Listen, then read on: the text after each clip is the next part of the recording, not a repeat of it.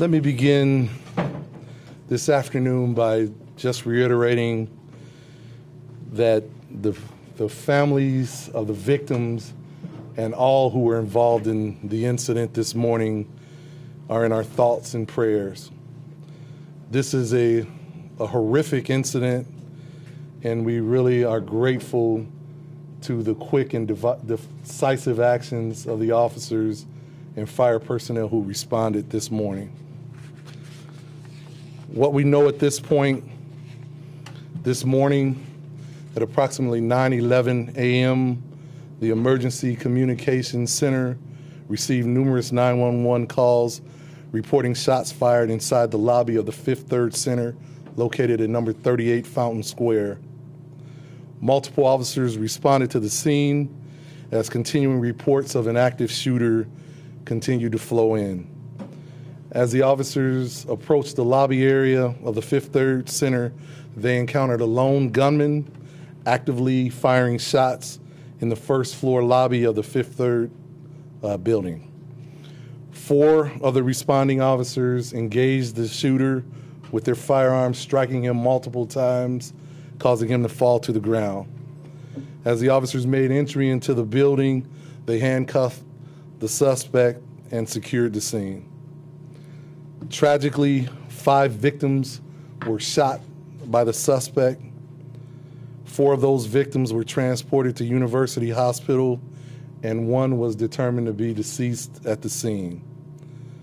2 of the 4 victims that were transported to the University Hospital Medical Center later succumbed to their injuries. The suspect was also determined to be deceased on scene. He has been identified as Omar Enrique Santa Perez, a male 29 years of age.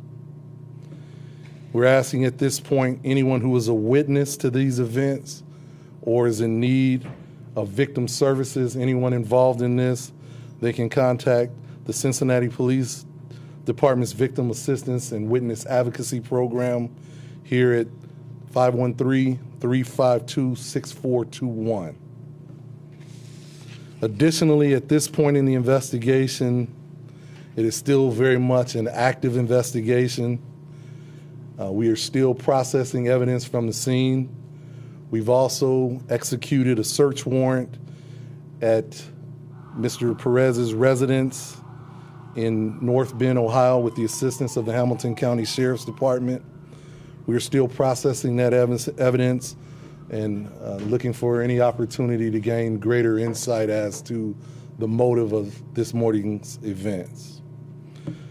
We are also confident at this point that the shooter acted alone and there are no additional threats to the public. I want to again reiterate my praise for the responding officers in this active shooting incident. Their bravery and heroic actions stopped this shooter before his rampage continued to do more harm. We are grateful to our fellow first responders that have also aided us in this incident. I want to personally thank Fire Chief Winston and the brave men and women of the Cincinnati Fire Division for their help.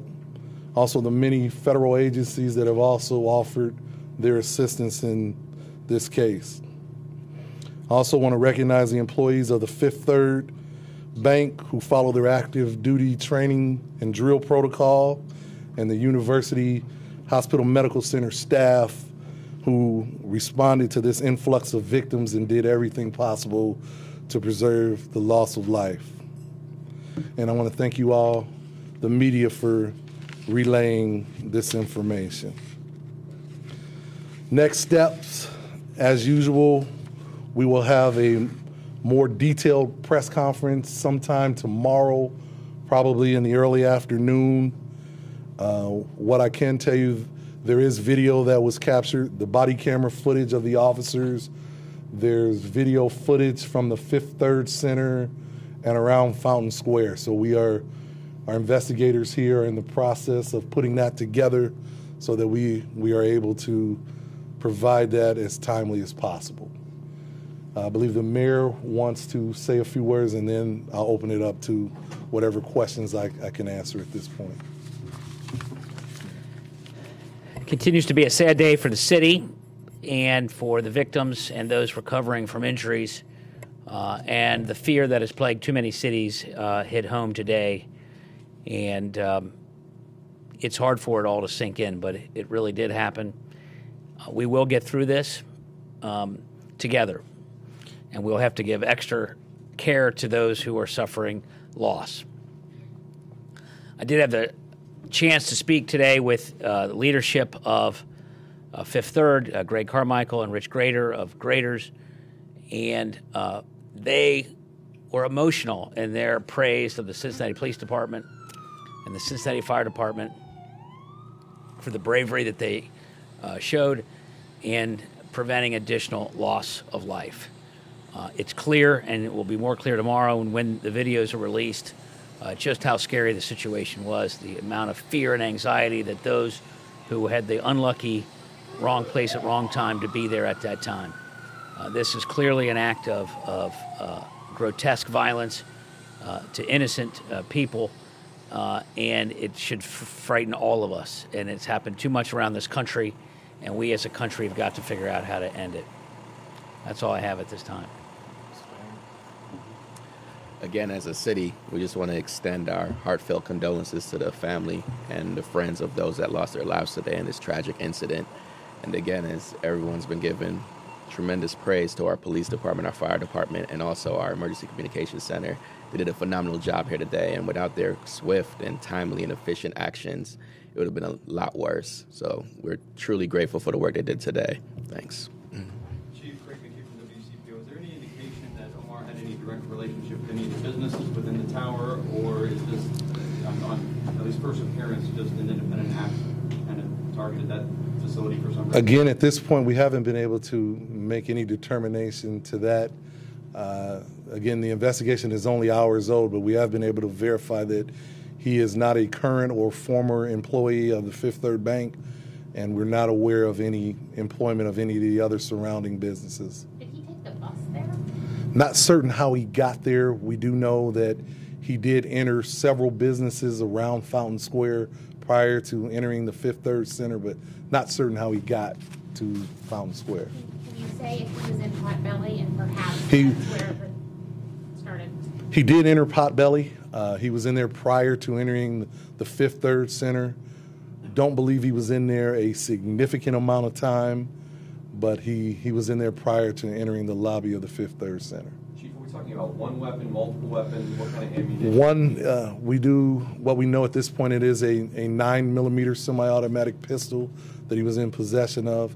He did have multiple magazines and a significant amount of ammunition. I'm not sure of the exact count. I want to say in the neighborhood of maybe 200 rounds. Did he possess the gun legally? Based upon what we've been able to determine at this time, it does appear that the firearm was legally purchased.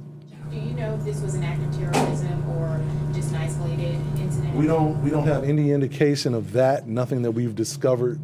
There may be a possibility that there's some mental health issues involved here, but again, the investigation is only hours old.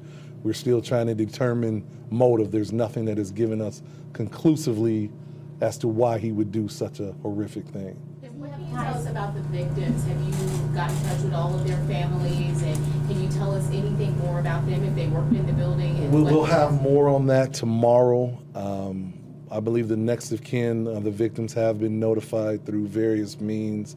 We hope to be able to share more with that tomorrow out of respect to the families. Chief, it might be too early in the investigation for this, but any indication from Fifth Third that the gentleman may have been turned down for a loan or something tied financially that he just came back to? Not that we've discovered at this point. No cause or motive that we've been able to determine at this point. Has Mr. Santa Perez been in the area for a while, do you know? We believe he's been here at least since 2015. Does he have ties to Forest Park? Not that I'm aware of. I'm not sure of his previous addresses. One more question. Can you give any insight into how long this attack could have been planned out? We don't know. We hope in the coming days that maybe we can determine more about his planning and his motive and what caused him to commit such a horrific act. What is the search weren't helpful? I'm not asking what you recovered there, but was it helpful in your investigation? I can tell you at this point what's been relayed to me, nothing that speaks to motive. So we have not been able to determine that. Can you give us a rundown of how your officers are holding up, the ones who were there first? You know, I've had an opportunity to speak with the officers.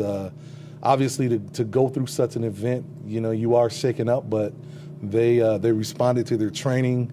I told them that I was very proud of the work that they've done, and you know, they're fine.